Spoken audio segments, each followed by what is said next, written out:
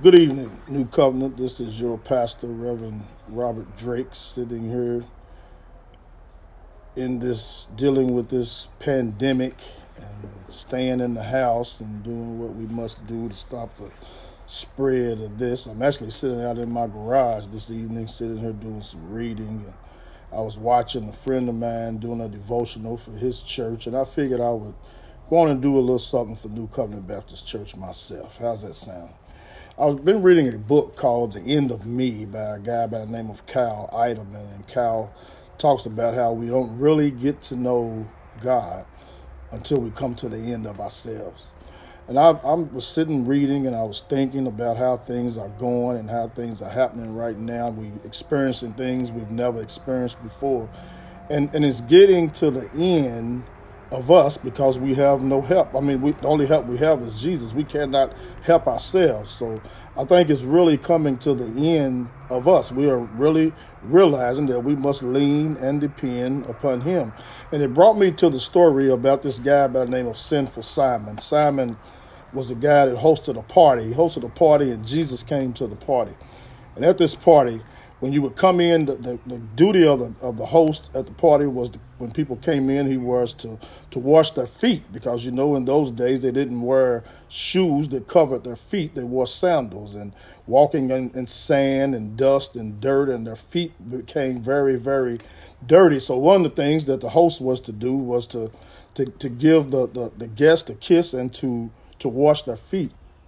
Well, old Sinful Simon let Jesus come in, and he never even touched his feet, never done anything to him. Jesus just came in and sat down. And in those days, they didn't have chairs like we have today and tables to put your feet under and things like that. So they leaned back on pillars, and they would just put an elbow down and lean back on the pillar and just relax. Well, a young lady came to the party. A young lady that wasn't invited came to the party, and the lady had been through some things in her life, is what we can see. And she got to the party. She came uninvited. She bust through the door. You know, sort of like how people do who've never been to church before.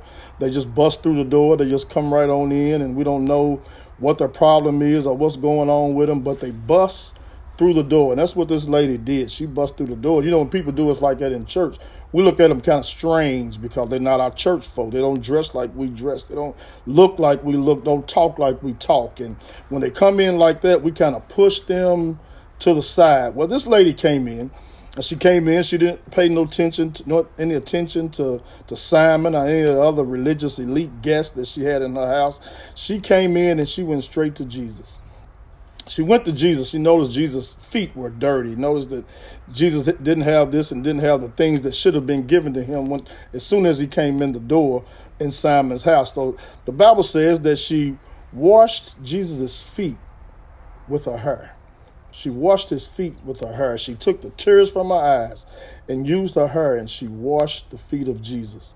Now that's something unusual, because she did something that the guests didn't even do. She did something nobody else did that everybody should have been doing. She took the tears from her eyes, and she washed his feet with her tears and her hair. And isn't that something? When I look at that and I think about that, I look and see how she did something that Simon should have done. She did something somebody else should have done. Sort of like when people come to church who've never been there before. Instead of pushing them to the side and telling the young men to pull up their pants, amen, we ought to be going to them and reaching out to them and talking to them instead of treating them like an outcast. But this lady didn't care. She didn't mind. She just wanted to get to Jesus. And as she got there and she began to wash his feet and do all of that, in my mind, I see where this lady had came to the end of herself. The story says that the lady she was like a street lady. They used the words to say, not to say she was a prostitute, but the lady was a prostitute. Probably some of the guys in the room didn't even say nothing to her or talk to her because they probably had some experience with her. I'll leave that alone, but we know how that goes. But I believe they turned their head to her because they didn't want her to notice who they were. But as the story goes on, she did all of this, and then she took out some perfume that was very expensive, probably all that she had, the last of everything that she had. She took it out, and she took that perfume and she began to anoint Jesus. She took everything that she had. I hope y'all hearing what I'm saying. She took everything that she had. She took all that she had left. Everything she had left, she was at the end of herself. So all she had left was this bottle of perfume. So she took that bottle of perfume, and they said she broke it in the box. She broke the alabaster box, and she began to pour the spice, the perfume, whatever it was. She poured it onto Jesus. And isn't that something? She took all that she had. I'm saying everything that she had. She took it all and she gave it to Jesus. Now, we come to church a lot of times. We want to praise, we want to holler, we want to scream, we want to shout. We might take just a little. I'm going to praise this much today. I'm going to praise this much next Sunday. Sunday after that, I'm going to praise this much. But this lady came to Jesus and gave him everything that she had. Now, when I think about it, I think about how we ought to come. I'm thinking in my mind about how the Sunday is going to be when this pandemic is over and we get to go back to church. Are we just going to measure our praise out to him? Or are we going to give him all that we have? I can do you one better than that. When we sit back in our homes tonight or today or whenever, and we think about the goodness of Jesus, when we sit back in our homes and we think about how good God has been to us, when we sit back tonight and think about all that we've been through in these last few weeks and how good God has been to us, and we're not one that is suffering from the COVID-19. We're not one who is suffering from this and suffering from that. Are we going to give him unlimited praise? Are we just going to pour him out a little bit?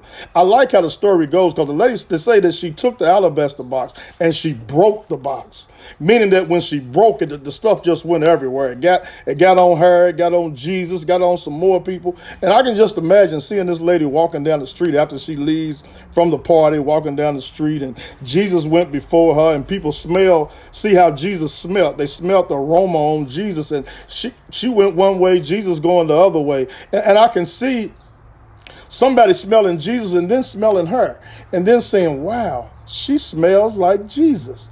Why don't we get that smell on us today? Why don't we get that smell on us? Why don't we get that in us so we can be going around? They can say they look like, smell like, act like. I think they must be a child of the King.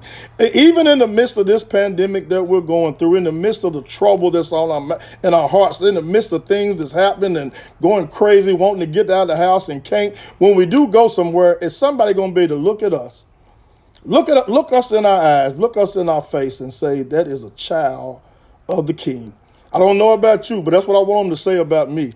I don't know how you feel about it, but I want them to look at me and say, he looked like, act like, smell like. I think he must be a child of the King. May God bless you. Have a wonderful evening.